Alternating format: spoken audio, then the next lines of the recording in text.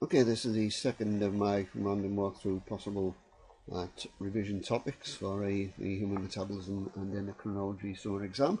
This time looking at satiety.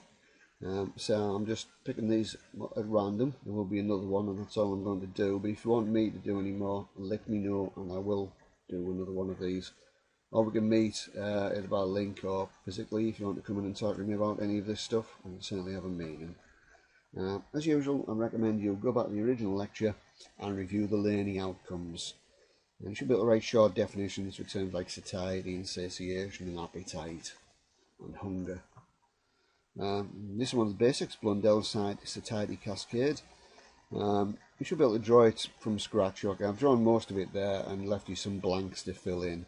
We'll be looking at the paper in a moment, which has some really good information written by Blundell, reviewing the whole of this satiety cascade and other factors as well.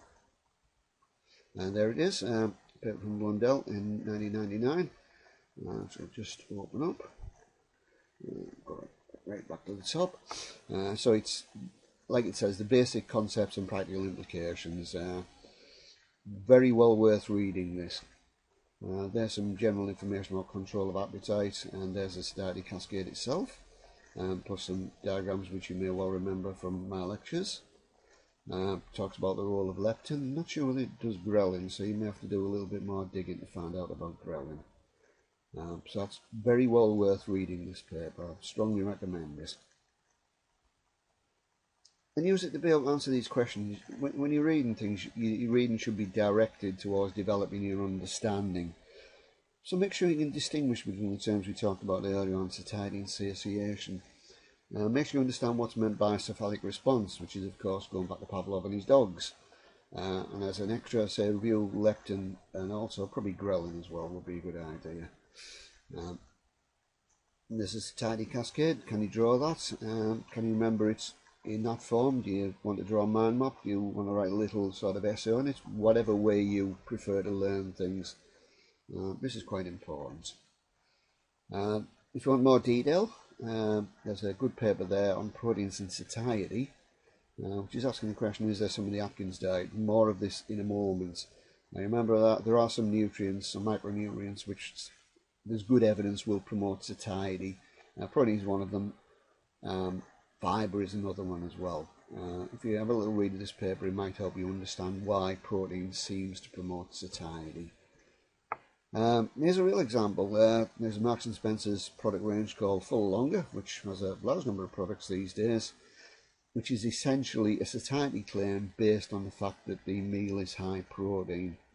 There is obviously Marks & Spencer's have some information online about this, and also there's a video, which if I can find.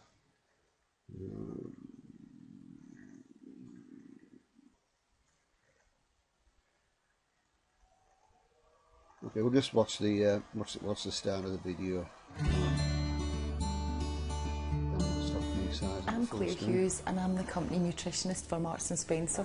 My name is Leslie Anderson and I'm a product developer and I look after specifically healthy meals within M&S.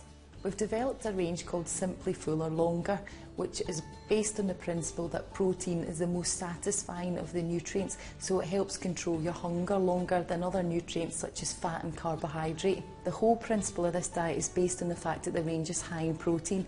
However, it isn't a low carbohydrate diet, and unlike other high protein diets, we include many carbs in the range, including pasta, beans, pulses and plenty of vegetables too. About a year ago I saw the first speaker speaking at the Nutrition Society's annual conference. I mentioned that in passing.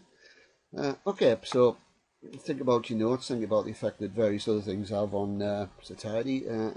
Fibre, as I mentioned, is important. Probably the most important single factor is energy density. Does water have an effect? What about alcohol? As I've suggested before, you might want to think about writing your own questions and then writing model answers.